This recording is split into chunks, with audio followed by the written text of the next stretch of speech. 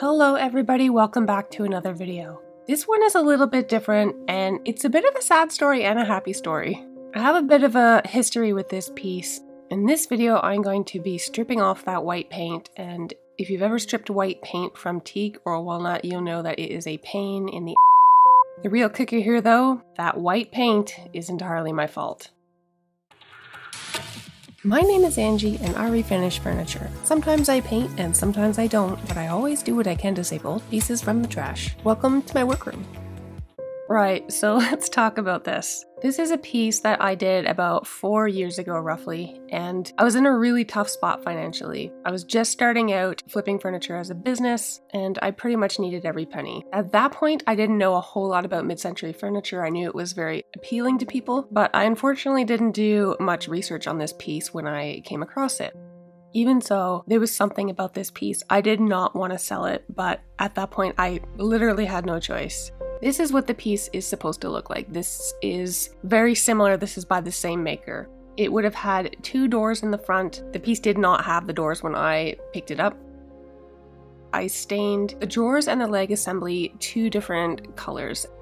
I opted to paint part of it. I painted part of it white. You can't deny this is a beautiful piece painted, but you know, skipping ahead a few years and knowing what I know now, I feel like I did this piece a disservice. So I'm gonna do my best to not necessarily bring it right back to original, but I am absolutely taking this paint off. So under this white paint is beautiful teak veneer, and then these shelves on the inside here is mahogany veneer. These are where the 2 doors would have latched. On either side there's a little hole that I quite terribly filled in with some filler. And having a look at the drawers here, I do have the option to strip these back down to the raw teak. I personally don't mind the 2-tone look, and this is a piece I'm going to be keeping.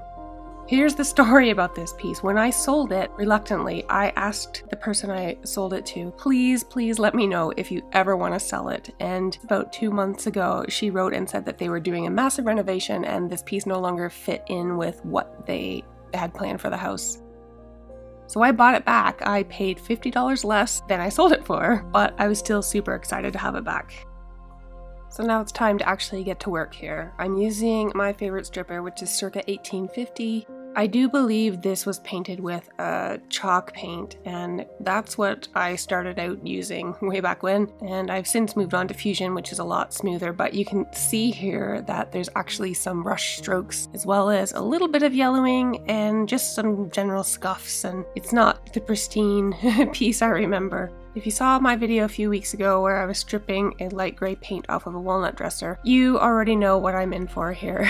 Wood like teak and walnut, they have big open pores, and unless there's some sort of barrier coat in between the paint and the wood, like a coat of shellac or a couple of coats of lacquer, prior to paint, that paint gets in all of those little pores and it is just a huge pain to get it out. But this is going to be a multi-part process. So part 1 here is using the stripper and scraper to get off the bulk of the paint.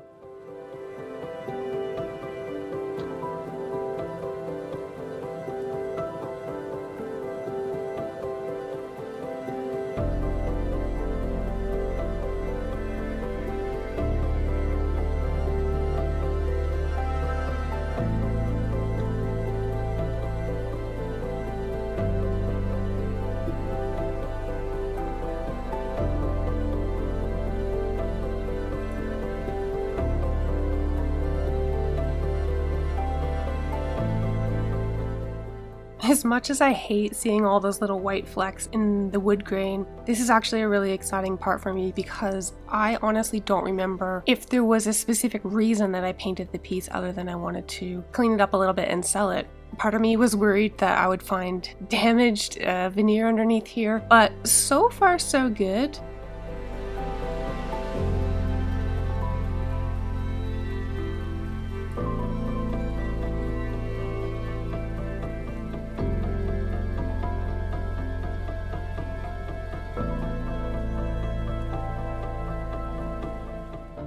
This paint is fairly thick, so obviously I'm going to have to do a few rounds with the stripper, and actually a few rounds with stripper and some other tools as well.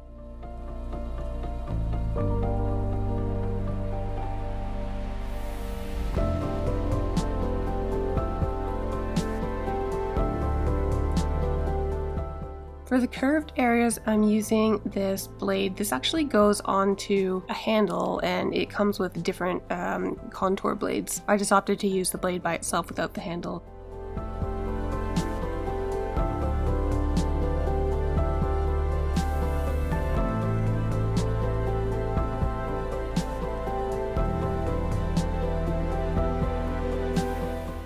I have to be really careful here along the edge because the mahogany veneer on the inside is running front to back and the teak veneer on the front trim is running horizontally across the piece. So I need to be careful not to scrape too hard on either one of those where it changes direction.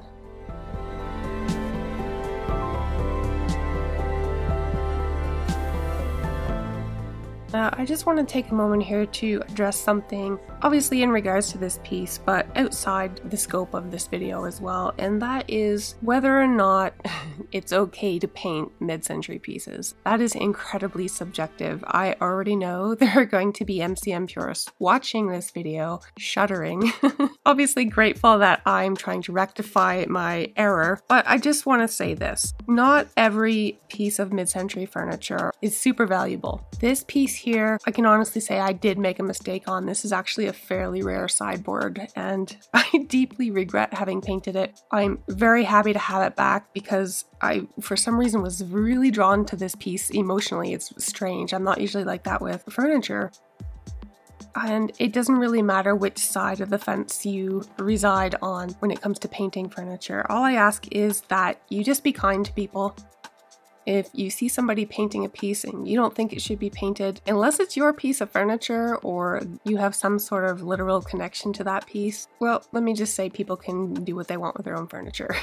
I follow a lot of Instagram and TikTok pages of people that refinish furniture in all capacities. The comments that I read, it's alarming. There are people threatening to kill other people because they painted a piece of furniture. It just doesn't make sense to me. I understand being passionate about something, and I cannot deny that in some cases pieces have been ruined by paint. And this here is a prime example of one that I nearly ruined with paint, but luckily I got a second shot at it and I'm trying to make that right. It's just furniture, though. The world has enough hate and bitterness in it. Just be nice. That's all I'm saying.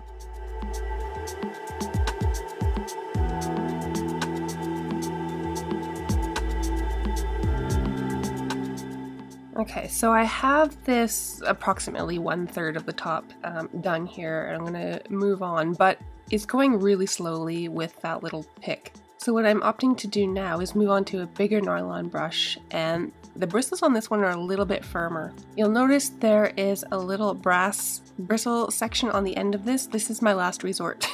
I hate using wire brushes on furniture, but sometimes you have no choice. So I'm doing what I can with the nylon bristles first. I'm gonna have to hit a couple spots a couple of times, but we'll see where we end up once this part is done.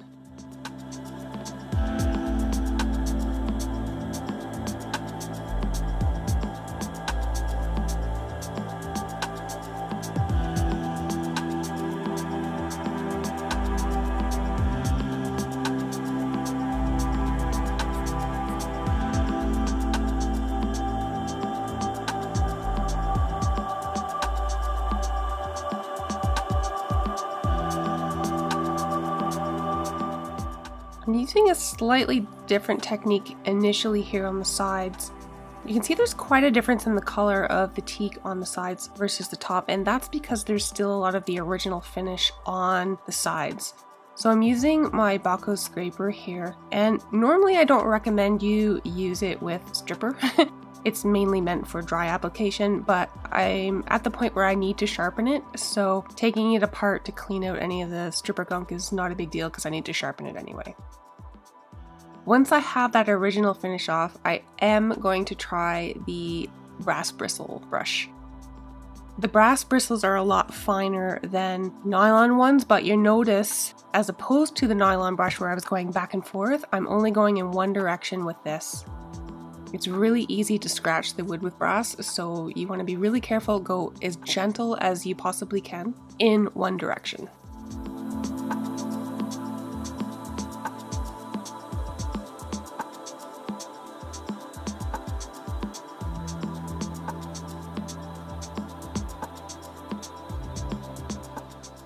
Once I got most of the paint off the side, I noticed this corner had been filled with some filler. Because I'm trying to bring this back to wood grain, I'm going to try to get as much of the white out as I can because I'm going to be adding a colored wood filler instead. This is a great shot of the difference between the parts that I used the wire brush on, the fine brass bristles, and the part that was just scraped with no brushing at all. And you can see that most of the white is out of the right side, but there's still a little bit on the left there, so I need to keep going. And I apologize now that this video might seem a little long-winded or boring. The truth is that this took me a couple of days to do, and the majority of that was just getting the paint off. So unfortunately, that's what most of this video is about. But it really is a beautiful transformation, and I'm super excited to show you what it looks like at the end.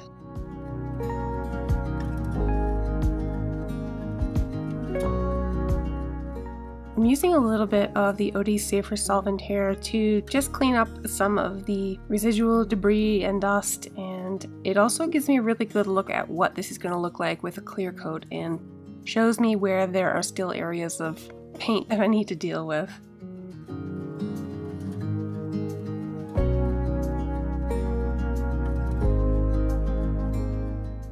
I'm using some teak colored wood filler here to fill these gouges that were on the edge of the piece. I had initially used the white filler, but I scraped as much of that out as I could in favor of the teak colored.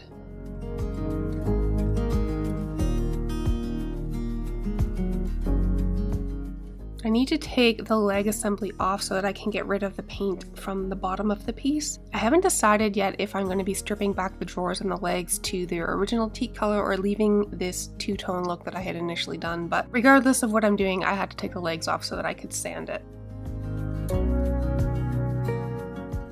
Now, I recently purchased a bunch more of these cord clips, and these are great if you have a Festool vacuum, or it might fit on other hoses as well, but I have a Festool vacuum here, and it just keeps the sander cord attached to the vacuum hose, which is really handy, and you don't get caught up in the cord.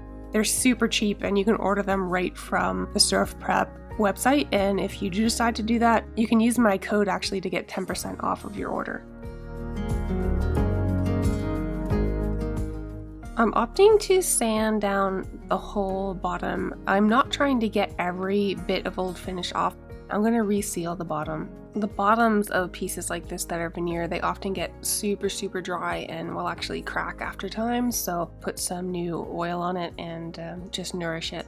You'll notice that there are these strange lines or striations. Most of them follow the framework. You can see like this piece of trim on the front, there's a line that follows that. So I'm not worried about getting all of those lines completely bare. It honestly doesn't really matter that much.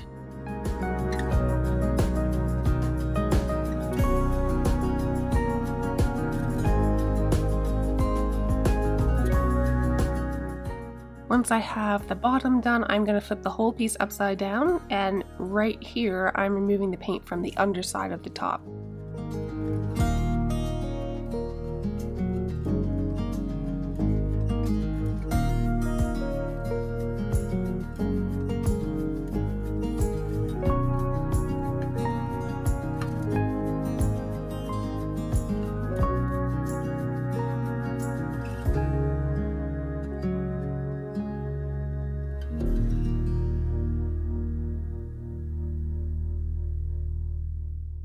I'm going to be giving the mahogany veneer on the inside a bit of a refresh as well, so I'm just very lightly scuffing the surface. I'm going to be using Odie's oil on it, and I don't need to go right down to the bare wood to refresh it. All I need to do is just sort of scuff up the finish a little bit.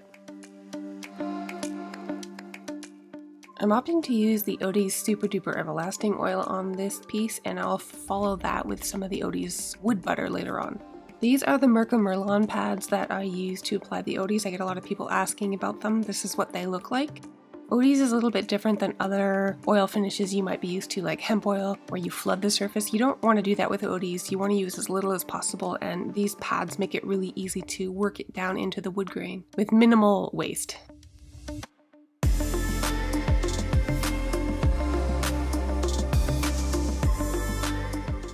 If you notice here along the side of the piece, there's that darker strip of wood. That's actually a rosewood inlay. It's only on both sides of the piece. It's nowhere else on the piece, but just a cool little detail.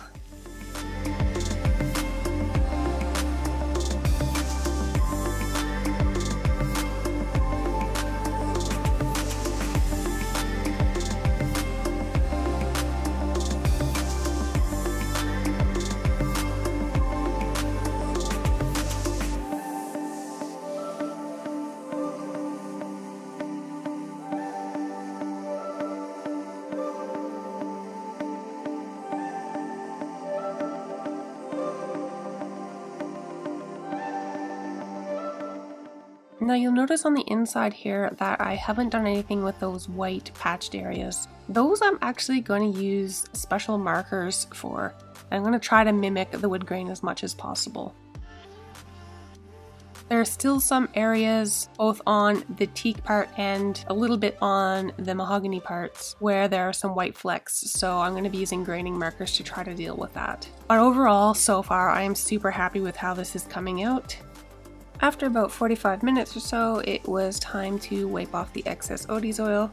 This is a really important step and you really have to get all of the excess oil off. If you wipe the piece down and you draw your fingers across and you can see marks where your fingers were, like streaks, you didn't take off enough oil. You have to get it all off. So usually I go through a couple of towels. You want to keep turning your rag or towel over to a clean spot as you go along. This is a really physical product to use. I have a lot of people that try it out for the first time and they message and say, oh my gosh, I had no idea what a workout it was. And it is a workout, but it's worth it. I absolutely love this stuff. Now, something super weird happened when I sat down just then. It's a little bit hard to tell here, but my entire epoxy floor is wet. It's wet. What's happening is that the humidity is high enough that the moisture in the air is just settling on the floor. It used to absorb into the concrete, but the epoxy is waterproof, so all that moist air just falls to the floor. So it was a trip to Home Depot for me. Thanks to all of you amazing folks who have sent me tea through the Buy Me a Coffee app over the last little while. You guys technically bought me this dehumidifier for the shop, and I can't thank you enough. It is so much more comfortable in here now. Huge thank you to all of my supporters. I appreciate every single one of you. It doesn't matter if it's 1 tea or 10 teas, it's all so appreciated and it all goes to good use here in the shop. So thanks so much. I'm down to the finishing touches now, adding the Odie's oil to the underside. I'm going to add some Odie's over top of the leg assembly and the drawer faces. Just gonna give them a nice little refresh after 4 years of sitting.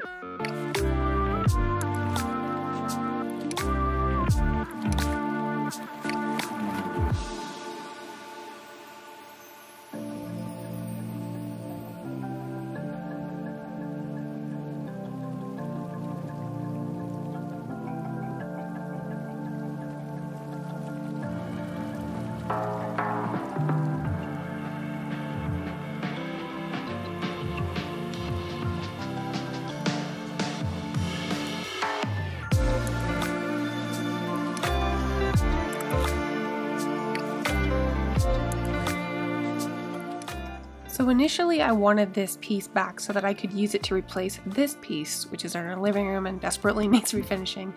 Unfortunately, this TV is longer than the credenza I'm working on, so we are opting to replace this one here in the dining room.